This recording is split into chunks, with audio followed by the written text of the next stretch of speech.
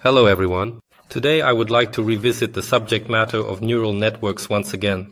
There was already a video on the channel. However, this question is intriguing to me, and I am still working on finding the answer. I have discovered several additional fascinating approaches, and my intention is to share these findings with you today. And I would appreciate receiving feedback.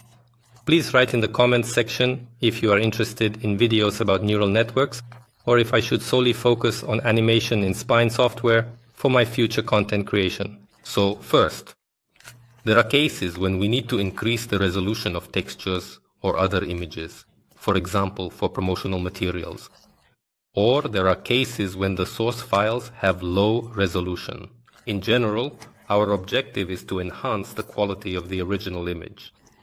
I will demonstrate how to achieve this using stable diffusion. To make it more interesting, I chose to capture a photo of my friend Vadim. Nice to meet you. Here's a portion of the zoomed-in photo. To clarify, this is the iPhone 14 Pro Max, which was Apple's flagship at that time. Assess this simply unbelievable and absolutely stunning picture quality. I am stating this in quotation marks, obviously. So, we upload the image to Stable Diffusion platform and commence experimenting with the different settings and configurations available. The first parameter is the multiplication factor. You can adjust it on this slider or control it using this slider. Enter the value manually here. I decided not to change it because this impacts the processing speed. Well, in Photoshop we have already enlarged the image to 640 by 640. And for this test it is quite enough. These two sliders are algorithms used for enlarging. For instance, when I set the first slider to its maximum value, I obtain a face that looks like this. To compare, at this point I will adjust the second slider, and the resulting outcome will be significantly different. These algorithms can be combined, which will give us a third option. The last scale is responsible for the weight of the second algorithm. In this section, we have a total of 9 methods of increase. You can choose either 1 or 2 methods at the same time and combine them on this scale, which will also have an impact on the final result. Therefore, through experimentation and learning from mistakes, we are able to attain the outcome we desire. Here is the final image that I obtained. And here is the source code, along with the render closer. In my opinion, as far as I remember, Vadim, the similarity to the original here is 90% for sure. And when I showed him this generation, he noted that even the eye color turned out to be correct. I'm not sure if it's a coincidence or if this neural network somehow discovered this green shade in this chaotic situation. In my opinion, the result is fantastic. Do you remember the movie Blade Runner from 1982? Look, 4 decades have elapsed and we possess the technologies showcased in this film available to the general public. And once again, here is the source code, and here is the 2000 by 2000 pixel render. The face has undergone a growth of over 20 times, and this is not the limit. The benefit of this technique is that the image, the number of times it can be increased is significant, and it has a fairly decent appearance. The disadvantage is that you still need to personally know someone in order to achieve a greater level of similarity between individuals. And there is no universal setting that would fit for each case without exceptions. And now let's attempt to make the task more complex. I discovered another photograph in which the focus is blurred. Let us get closer. This is Vitalik. You can congratulate him. He got married 6 months ago. But it's not quite clear what he's doing here. But our goal is not him, but this guy. His name is Zhenya. And our goal is to enlarge and make his face clearer. I cut him out of this photo, and the source turned out to be very tiny. Only 45 by 46 pixels. Moreover, the image is terribly blurred. So the task turned out to be extremely difficult. Let's observe what we can acquire from this material. Regrettably, no miracle transpired, but here is the final result of my diligent efforts and perseverance. I employed these settings. For the purpose of comparison, here is an authentic photograph depicting Zhenya. You can judge for yourself about the similarity. Personally, knowing him, I can say that, well, of course, the hair is not the same. The ear disappeared, but the facial features are somehow traceable, especially on this little preview, extremely similar. And do not forget that the source was of very low quality. Therefore, in my opinion, the result turned out quite well. Naturally, if you take a relatively clear picture where a person is recognizable from the beginning, then almost any settings will give a good result. Please take note of what occurred to this particular detail.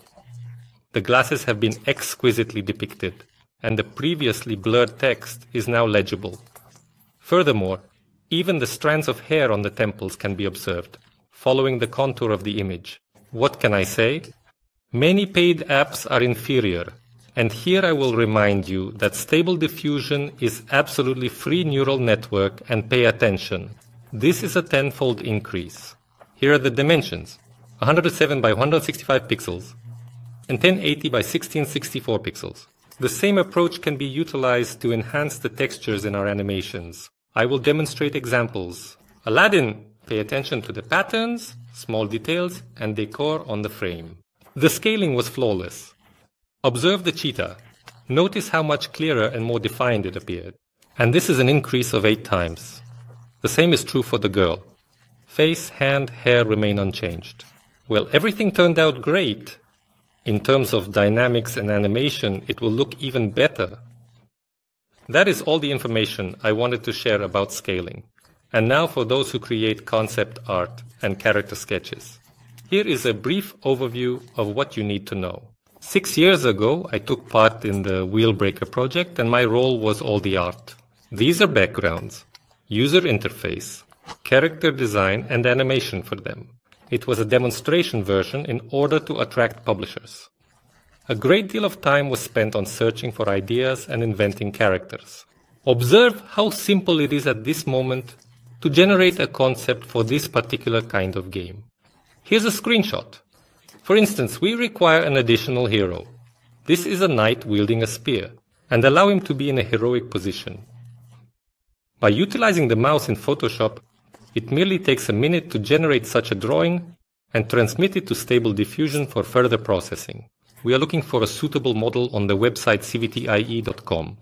In this case, we need a knight in a fantasy style. In the models section, during the search, we enter the keyword knight and visually select the option that best suits our preferences and requirements. As an illustration, this knight is not bad. Download and place the file in the Stable Diffusion Models folder located within the directory. Select this model and begin generating. These are the settings that I utilized for this purpose. It took approximately 10 minutes to create different versions. These are some of the versions that I especially liked and found appealing. I agree that working with such references is significantly more convenient, and you obtain a more creative and innovative source of inspiration. You can further develop these ideas on your tablet. If you are unable to draw at all, you can utilize a photograph as a reference. Let me utilize Zhenya's image once more. Presently, he will be the protagonist of this video. We removed him, and to enhance the dramatic impact, I will include an enormous hammer in his hands. There will be an extremely powerful and massive knight specifically designed for handling serious tasks. You can see for yourself how everything is happening. I haven't changed the settings. The rendering speed may vary for you. On my configuration, everything works fairly quickly. Ultimately, this is what I obtained. I preferred these 3 choices to a greater extent because they possess a visual similarity to the original version I had. Observe the impressive stylization of the badge, transformed into an ancient amulet, and the shirt, cleverly crafted into a chainmail jacket. In my opinion, it turned out perfectly. It turned out to be such a medieval IT specialist. Even the pants have managed to retain their slim shape all over. And here, I genuinely like the way sneakers have transformed into steel boots. And this choice of the head, it ended up being very similar. Look, just like Zene from a previous life. Here are more options in various styles. Here I increased the value of denoising strange. From this, visual similarity is lost, but pose is preserved. There is also an interesting solution. Allow me to demonstrate how I stylized the characters I created half a decade ago By the way, these animations had frightening limitations. You were unable to use meshes, constraints, paths, or any other elements. Only movement, rotation, and scaling were permitted. I positioned my initial sketches at the start, and subsequently, the iterations followed. Now, with the utilization of artificial intelligence, I firmly believe that the ultimate outcome would be greatly enhanced in terms of style and intrigue. In principle, I am satisfied with the images I've created, but check the level of detail in the costumes the neural network offers. Seeing them, I realized that I lack experience in terms of clothing decoration. I seldom do this, and such a visual would greatly assist me during that period of time. And it operates in all areas. Neural networks now open up new possibilities for us in the realm of creativity. It's not always possible to find what you need on the internet. And here we get specific variations of images that are difficult to come up with on our own. And based on them, we can come up with something even more unique. That is probably all there is to know about the sketches. The ultimate point I wanted to mention is the GPT chat. The paid version of it has received a multitude of fascinating updates in the past few months. The initial step is the capability to upload and generate an image. Why do we require this functionality? I can provide 3 examples of how to utilize this function. An example of the first one is searching for ideas for animation. And I just upload an image to the GPT chat, provide a brief description of what I require. This is the style of animation, duration, and some other nuances. You can read my request yourself. And in the initial version, the neural network generates this concept. The character touches the magic lamp, and with each rub, his attire transforms into a shinier and more luxurious one. That is a brilliant idea. And mind you, I did not disclose to the chat that this character is Aladdin, and it really is him. So the neural network visually recognized who is in front of it based on some details, and she suggested a good option for animation. In the same way, it works with other images. It is possible that you may not visually catch some important element, and the chat will help find these non-obvious details and give you some idea or insight into them. This is the first example. The second is the generation of additional elements based on our image. We frequently need to include objects in the animation, like clocks, coins, and a hand positioned in the desired pose. Much time is spent on their creation, especially hands. All neural networks perform badly on this task. But here, ChatGPT with built-in daily generates more or less high-quality images of hands if compared to competitors. I chose a tough task: generate hands for heroes in various poses. It's extremely challenging, but definitely achievable. My preference is for the characters to demonstrate the heart gesture.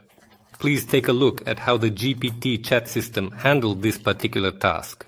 This was specifically made for the film Aladdin. Here are the various options for the character Zlatovlaska. And the ultimate character is a gypsy. I genuinely admire the manner in which these ethnic motifs were captured. The hands were stylized, reflecting this culture. It'd be hard for me to create something like this on my own. But in general, my advice regarding hand angles is to quickly take a photo of your hand in the desired position and stylize it in stable diffusion. But let's get back to the GPT chat. The third example of how you can use the image generation function is to create images based on your sketches. Examine the knight from the prior example and the outcomes obtained based on it. Certainly, stable diffusion will handle better and more accurately, but these choices will also be beneficial for someone. Is there anything else I need to mention about generating images using GPT chat? Currently, the integrated DALL-E outperforms other competitors in text processing, among various other tasks. I was unable to achieve such accuracy in relation to the text when using other neural networks. Yes, there are errors here as well, but finding the correct word in other neural networks is the most challenging task. However, I am disappointed by the constant restrictions. They are related to content policy, This applies even to the most innocent things. For example, to get the word Playtika, I had to ask to write Playtika without the letter R at the end. Or another instance. I made an effort to generate a picture of a cheetah in Alaska, featuring the word Playtika written on the snow. This is also not possible because, as you can see, cheetahs do not reside or exist in the state of Alaska. I had to devise the idea that it snowed in Africa in order to circumvent these restrictions. And what I really liked is that the chat has opened the possibility to use the internet in its responses. For instance, when I desired to include a video insert into this tutorial, wherein the image in the film is magnified and clarity is enhanced, I couldn't recall any movie in which I had witnessed it. Not only did the chat suggest movie titles to me, but it also accurately indicated the timing of where it happens. Try to locate this information on Google. I'm certain it will take much more time. That's all I wanted to say. And that's it for today. Thank you all for your attention and cooperation.